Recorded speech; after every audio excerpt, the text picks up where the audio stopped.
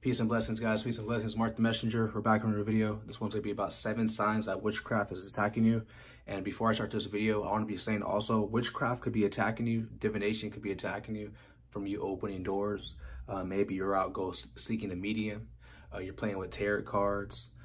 You're watching, stuff that correlates and links to witchcraft. Okay, when you're watching that type of stuff, remember TV, people are worrying about like CERN and stuff like that, right? But your TV is a portal. Your cell phone is a portal. Okay, your laptop is a portal. Okay, so what you're watching could open doors into your house. Also, if you have objects like witchcraft objects in your house, okay, who knows? That's like if you guys go buy your little crystals, right? A witch, you went to the witch shop or whatever place you go to buy those crystals, right? And a witch puts a spell on it, and now you bring that object into your house. Okay, now it's spiritual warfare is turned up. So this is why you must be any type of occult objects in your house, guys. Just throw it away. And best believe when you throw away that stuff, guys, you're gonna get attacked. Satan's gonna attack. The demons are gonna get mad. The spirit of divination is gonna turn up. There's a good movie called Divination. I think it's on Tubi. Tubi's a free like movie streaming website, whatever. I'm not getting paid to promote this, but it's a really good movie. It's 2 couples. They're married. And the wife has some girl coming. I won't ruin the movie to you guys, but pretty much like she started doing witchcraft, and her friends like leading her astray, and the husband's getting attacked. They're all getting attacked. So it's a really good movie. So let's go. All right, number 1, you're getting attacked by witchcraft, guys, is confusion. Also, this is also my experience too as well. I want to say that before too. Confusion. Okay, I remember when I was first being called out of darkness, when God was calling me to become a chosen one, right? I started following angel numbers, okay? Angel numbers is not of God. There's nowhere in the Bible that talks about angel numbers. Of course, there's a book in the Bible called Numbers, but I was more being led by what these angel numbers were, right? And like, if you go on like Google, it shows you what the numbers mean. And like none of that correlates with the Bible. And all that leads to confusion because the Bible says that God is not the author of confusion. So I'd be questioning time to time, is this of God? Is this not of God? And if I ever have to question something, that's confusion, okay? And even there's an angel number called 666, which is just dumb. That's how I knew, guys. I'm not looking at them no more. And the minute I stopped looking at these angel numbers, right?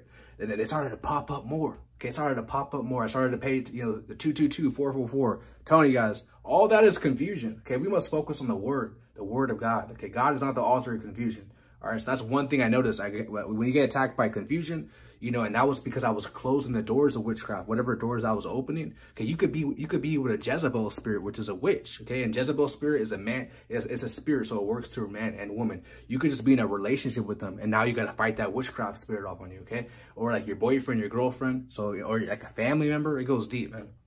Number 2 is that you have a hard time paying attention. Okay, there's demonic strongholds. Okay, it's attacking, and like that's like you start to read your Bible, right? You're reading your Bible and you get sleepy. Like you're losing pace, or you're losing track of where you're at. Okay, these are all attacks. Okay, the demons don't want you to know the word of God. The demons want you to stray away from it, because once you equip yourself with the word of God, the sword of the spirit, you can now fight back against those attacks. You can now fight back against those demons. Okay, you have the armor on, the armor of the Most High. Okay, so I noticed that when I was first coming to the truth, guys, I'm telling you, I'll be wide awake. I started to read my Bible. I'm getting sleepy. I'm yawning a lot. I'm losing. It's hard for me to pay attention. I'm like, what the heck? Like, if I were to read a regular book, it'd be perfectly fine. But once I start to read the Bible, now I'm having a hard time. So you got to pay attention to the signs. Okay, number 3 is you have fear. Okay, one thing I noticed about witchcraft, right, is that when you start getting attacked by witchcraft, you start to become fearful. And the Bible says this is why the word of God is how you combat. How did Jesus defeat the devil, guys? How did he defeat these devils and these demons, right?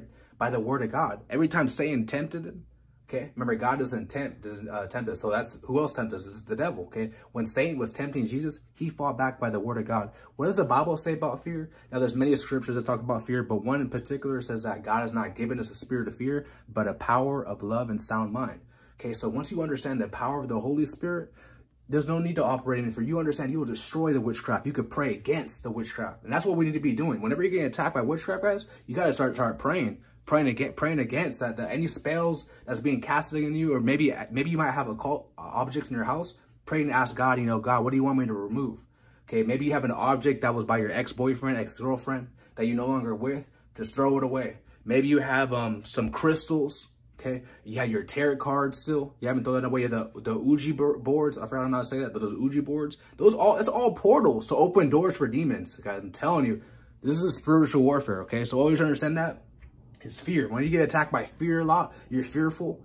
Understand that God, that's not a godly spirit. It's not a righteous spirit. That's not of God. You're getting attacked, okay? Number 4 is, random aches and body pains. Yes, guys. I had a video. I made this about like a week ago. I talked about I was attacked by a demon. And I was doing cardio with my wife, walking perfectly fine. Everything's going good. You know, I just got done finishing off a video exposing Satan's army, like I always do. And, you know, just like how I attacked the kingdom of darkness, how I attacked the kingdom of Satan, and I'm setting the captives free, waking them up, Satan's going to attack me too. It's a war. Okay, when you go into war, when you're in a war, you're not going to go and touch. Satan's going to attack you, and you're going to attack him back. Okay, so I was walking, right, you know, we think we walked like 3 miles, 2-3 miles, something like that. I was perfectly fine. As we're walking back to the car, I get sharp pain on my leg. Like I was like literally limping, guys. Like I'm not making this up, literally limping.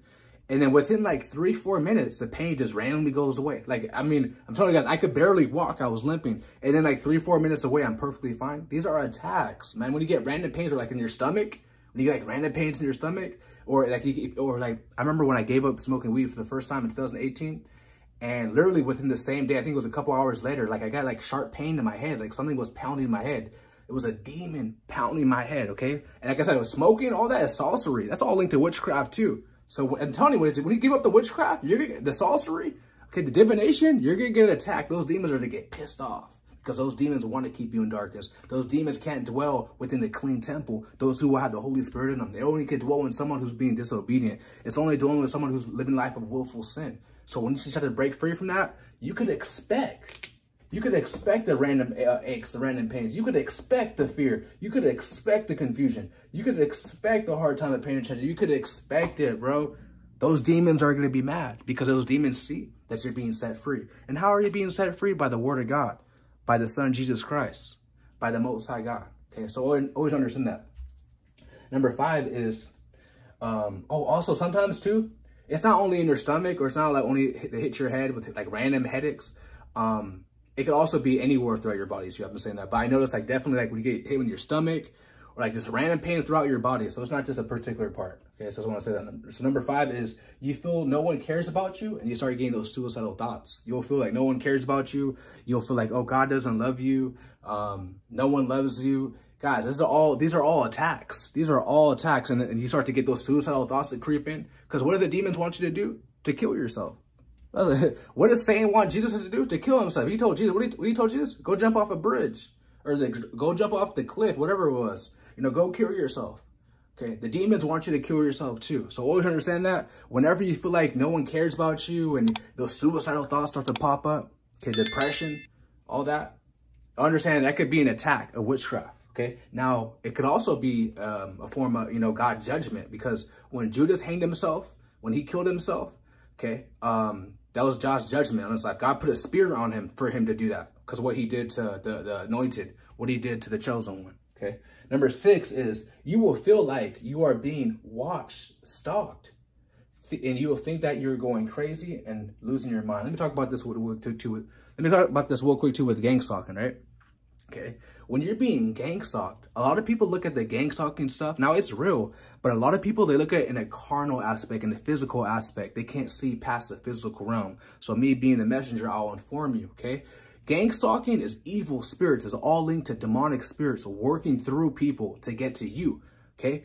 And sometimes a lot of people they're under the spell of witchcraft, so they think that people are stalking them, people are watching them, people are monitoring them. Now, don't get it wrong, there are monitoring spirits, but sometimes you could feel like everyone just around you is just stalking, everyone's monitoring you, which is not the truth. That's what these certain spirits do. Okay, certain spirits will do that, and they'll cause you to make you feel like this person's the enemy, this person hates me, this person's against me. Whole time that person maybe has your best interests at heart. Okay, you don't even know the person. Maybe that person want, you know, if you were in need of help, that person would have helped you. But you're out here thinking that this person's stalking me, this person's harassing me, and they haven't did anything to you. Okay, that could be a form of witchcraft. That could be a form of witchcraft. And also, you know, you'll think you're going crazy and losing your mind. Yep, you'll think you're going crazy, losing your mind, and you know that could also lead to, you know, suicidal. You think you're going crazy, losing your mind. No one understands you. No one wants to listen to you. No one cares for you. All right, these are all attacks. You must acknowledge these attacks. And like I said, when you acknowledge these attacks, you got to fight back. Okay, you got to put on the armor of the Most High on, man. Number 7 is forgetting the power of God, forgetting the power of the Holy Spirit, which correlates to number 3 with fear, okay? Like I said, God doesn't give us a spirit of fear. Once you understand that you have the power, like once you understand you have the power of the Holy Spirit, when the Bible even says in Acts chapter 1, verse 8, and then you shall receive power when the Holy Spirit comes upon you, okay? Once you understand the authority you have with Christ, authority you have with the Holy Spirit, what's a witch? What's a wizard? Anything they try to cast on you is going right back to them. Even the Bible says when you keep God's commandments, anything that your enemy does, anything to destroy, to hurt you, they'll be destroyed. They'll be destroyed. So once you understand that, when you're being obedient, when you're honoring God, okay, when you have Christ in your life, when you have the Holy Spirit, you don't have to be afraid of a witch. You don't have to be afraid of a wizard. Yes, they're going to try to attack you, but best believe all attacks is going to backfire right on them. Okay, no witch can come against the Holy Spirit, but see, they come against those who are walking in darkness. Those are their targets, because they understand that they don't have God. God's not with them. The Holy Spirit isn't dwelling with them. So I could, or maybe God's grace, God doesn't have grace for them. Okay, maybe they're being disobedient. Maybe it's, they blasphemed against God. I don't know. Okay, but sometimes the witches and stuff like that, when they see someone's walking in darkness, they got no protection. They don't got the armor of God on, so they could easily be attacked, and they could, be destroyed. There's many witches and wizards out here, guys, warlocks, who sent many people to the grave because they weren't walking with God. They didn't have the armor of God on, okay? And they fell into their snare and, got destroyed, okay? Jezebel's spirit. So always understand this, guys. The 7 signs of witchcraft is attacking you. Number 1 is confusion. Number 2 is a hard time paying attention. Number 3 is fear. Number 4 is random aches and body pains. Number 5 is you feel no one cares about you and you start to get those suicidal thoughts. Number 6 is you will feel like you are being watched and stalked, and you'll think that you're going crazy and losing your mind. Number 7 is forgetting the power of God and the Holy Spirit. I love you guys so much. If you haven't already, smash the like button, share this video, and if you haven't already, subscribed to the channel. And if you guys wish to support me, my links are down below in the description. I love you guys so much. I'm out. Peace.